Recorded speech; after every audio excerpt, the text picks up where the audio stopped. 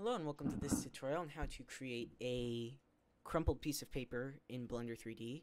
In this tutorial I'll be going over how to simulate the crumpled paper and how to give it a material that is paper-like, so it allows a little bit of light to shine through. It's actually not that hard. And creating a crumpled piece of paper is actually a little bit difficult if you think about it, because normally, like, the first thing you'd probably think of doing is going in and, I don't know, like, adding a UV sphere or something and then extruding edges. But that doesn't really look like crumpled paper. I mean, looks just ugly. So, what you're actually going to be doing is simulating the piece of paper like cloth, using the cloth simulator. And wish there was a paper simulator, that would be neat. But we're going to be using the cloth simulator. And I didn't come up with this like process myself. I actually watched a tutorial that was made for 3ds Max, but I'll have a link in the description if you want to see that one. That guy also went over how to animate crumpled paper, but I'm not going to be doing that. I'll just be showing how to model it. So first of all, we need to give our cloth simulation some actual geometry to work with. And first, like, you could just subdivide it all, but I found that ends up looking, I don't know, too triangular after, like, all the creases look triangular. I mean, if you convert it to triangles, which you'll have to do anyway. So I found the best way to do is just to cut it up. So I'll just do a quick bit like this. And cut. And just do crazy shapes all over the place. Doesn't really matter, as long as it's random enough. And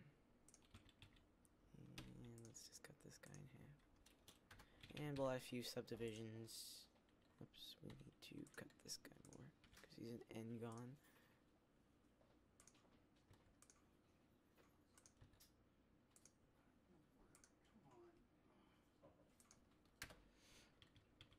And cut this guy.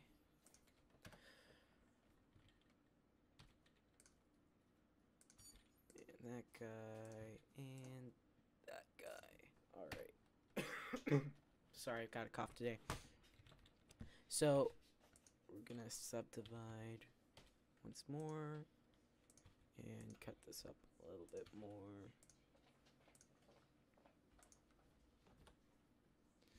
Alright, that looks pretty good. I mean, obviously you could go in here, add this to a vertex group, and then like decimate it. And that's what I did for the thing you saw at the beginning. Yeah, that's what I did to give it more organic creases. So see what I mean? But I don't really have time to do that in this tutorial, so I won't be. But that's what I did. I just assigned them to a group, assigned a new group, and I go in, decimate that group specifically, and triangulate, and just a little bit more like that. So it ends up looking better and more organic, spiderwebby than if you just go in and subdivide everything. But anyway, we'll go along with this. This is actually not too bad. And so we're gonna add the cloth simulation, and I found using leather, I'm sorry, denim, works pretty well, and it like simulates fairly well like paper, but you're gonna need to up the gravity a lot so it squishes up. Let's try 30. And I'm gonna need, you can enhance the cloth collision, but that doesn't really help too much. You want a lot of self collision quality though, because it will be folding up. And Turn down friction a little bit. Alright, looks good. Yeah. Then we're going to create the bowl, which we're going to drop it into to squish it up. Since gravity's up really high, it'll really push it down there fast. Let's fix this up. Let's make a little, I don't know, hole at the bottom so it like really squishes up there. And oops, we need this to be smaller, and we need this to have collision. Oh, that's pretty good. Works pretty well. So we're gonna go. Let's see. Soft collisions weren't enough. Look, it's like spiking all over the place. Let's turn up more soft collision. Let's try this again. Oh, that's pretty good. I like that better. So right here. Let's hide this. Let's see what it looks like.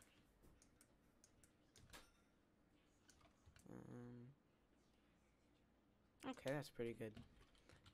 We can delete. Oh wait, that's why. It's not. Haha. Alright. Well, if that's happening, if it's falling through, you can turn up this setting, the inner outer width in the collision settings for your bowl. And we're gonna just see now. Yeah, it didn't fall through. Good. And let's see what that looks like. Oh, lost simulation. Yeah, that's better. Yeah, it looks pretty good. I like that. That's good. Hide. Yeah. So now what we're gonna do is apply the cloth. Wait. Oh wait, it did fall through. Let's try this again.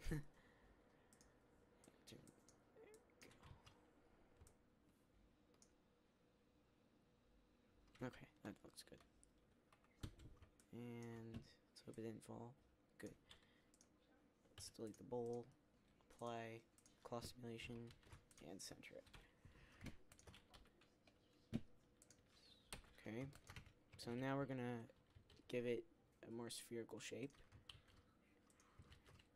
with Shift Alt S, and you want it to be roughly spherical, but don't make it all spherical, otherwise it looks fake. Maybe a little bit more. And if you go too far, it sometimes will have the vertices poking through themselves. And we don't want that either, so that's pretty good. And let's now just smooth it, and yeah, it's pretty good. Now the next thing we're gonna have to do is add an edge split modifier, because we're going to be wanting to make some sharp creases, and edge split will find those edges that are sharper, and we're gonna apply it, and then tab into edit mode and select non-manifold edges, which are basically one vertex thin edges, and they're like at the very edge. So if we do that, it'll grab a bunch of stuff, and you're just going to sharpen that to 100% with the crease. And yeah, we're going to subsurface modifier. Oh, and remove doubles. And now if we add subsurface modifier, it has like these nice sharp edges in it. Look really cool. And yeah, it's pretty good. And we're gonna go one more layer of that. Select sharp. And just give it not 100% crease, but you want to give it some crease. And subdivision surface. Yeah, it's pretty good. Apply. And then you can go in and try to fix them manually if you want, but it'll take a while, so I won't. But it looks pretty good from a distance, which you probably want. You probably won't have it too close. sometimes when I simulate it turns out better, but this wasn't as good. Oh well. So that's a pretty good piece of crumpled paper. I especially like that bit right there. And let's give it a backdrop.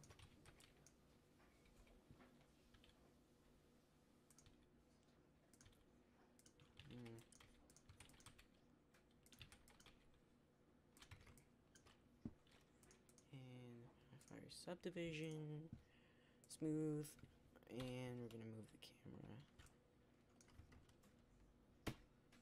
Oops, Control 0. Alright. Move this down. Yeah, I think this is the best angle of this object. And so let's give the world an environment map, which I think I have one somewhere. Maybe not.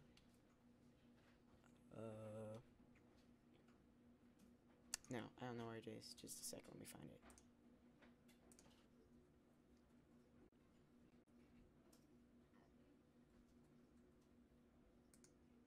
Okay, so I found an image that will work.